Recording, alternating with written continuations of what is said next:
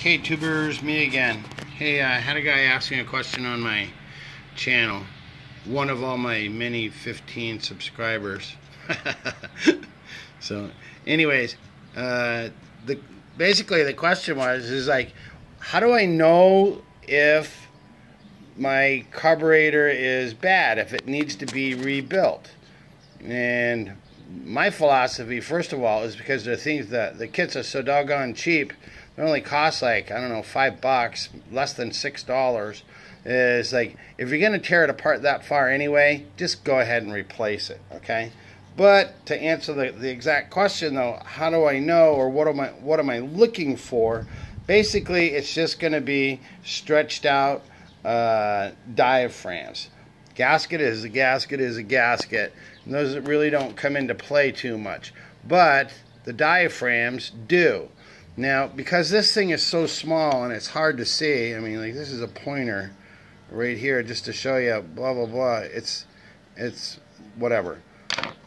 They use the same principle as these little pieces right here are one-way check valves, basically. It allows the fuel to come in one way, then when the pressure changes, it closes it down so that it can't go back on itself. So, basically, like, what you're looking for here is, these are like new diaphragms that go into two-stroke carburetors. But like I said, since they're hard to see and I just got this crappy old little camera or whatever, what I did is like, the same principle applies over here to this carburetor. And this is actually from an old Briggs & Stratton, it's called a pulsajet. But it runs on the same principle as far as like the diaphragm goes, and the one-way check valves. So I've got these all loosened up. If I can get that off of there. Here is what it looks like in there. But now I'm going to try to get in real close. You can imagine how hard it would have been with a two-stroke. Try to get in here real close so that you can see that they're deformed, especially the one on the bottom. Get that to focus right there for you. But that one right there is pretty much, it's bent away. Whoops. And so that's not gonna, it's that right there, it's not going to be able to perform its duty because, and then you can also see over here where the spring and the little part that actually does the pumping and everything, that one's all kind of stretched out.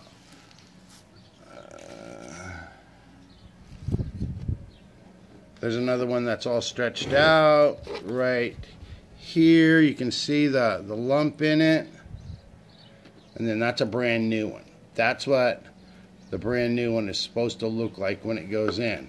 So, and it's the same thing as these will get deformed inside of a, oh man, stupid wind.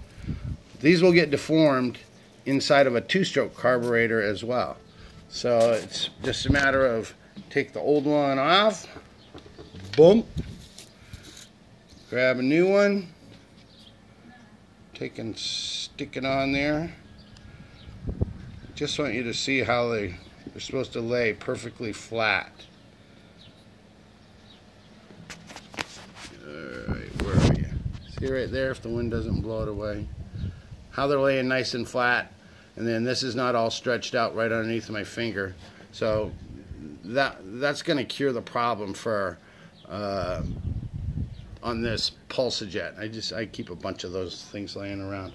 But yeah, so what you're looking for on two-stroke carburetors is like if there's a big indentation and stuff, you can see because of where all the suction and stuff was, you know, it would be like right down here in this area.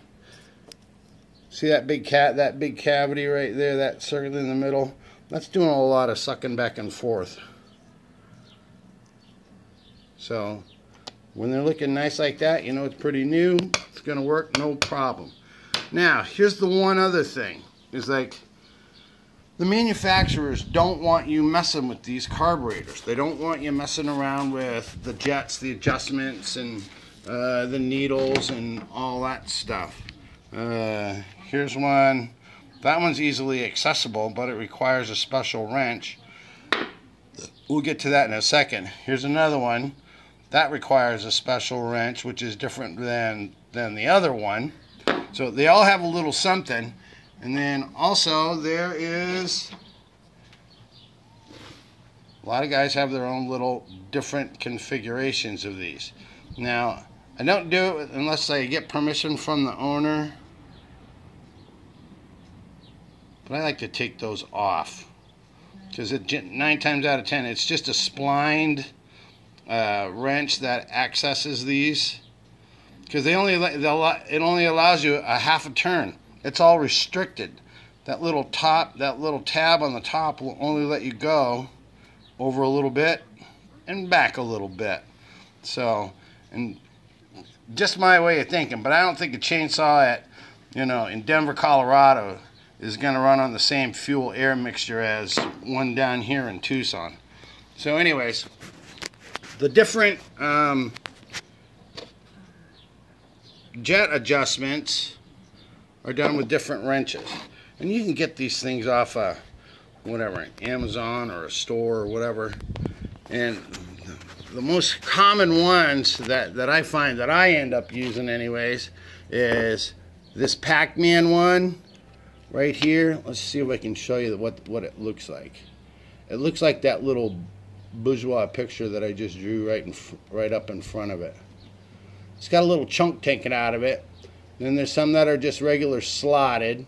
The splined ones have got a bunch of grooves running through it. Single D is just shaved on one side, double D is shaved on two sides, whatever. But here's all the wrenches that go with them, and then they're labeled right on there. See, there's Pac-Man, a little picture. Like, the more you use them, the more you're gonna wear the writing off of them. Like, there's like double D, but hardly ever see that one, or a hexagon. But these are the proper tools to do the job. I just always think it's, especially if you're working on them a bunch, or anything that's got a small carburetor is gonna utilize those. So anyways, basically that's it, guys. You're looking for deformed diaphragms in your 2-stroke or your older 4-stroke carburetors, and just replace them. If you got it apart, replace them. It's really not too terribly difficult. That's actually that's called the pump side. You watch my other videos on carburetor. So anyways, if you got a question or whatever, go ahead, shoot me a note, whatever. I'll do whatever I can, to help you out. I try to be as thorough as I can. I know I'm anal and I go over too much, so it is what it is. I can't help it. I am what I am. All right, hey, thanks for watching, guys, and we'll catch you on the next one.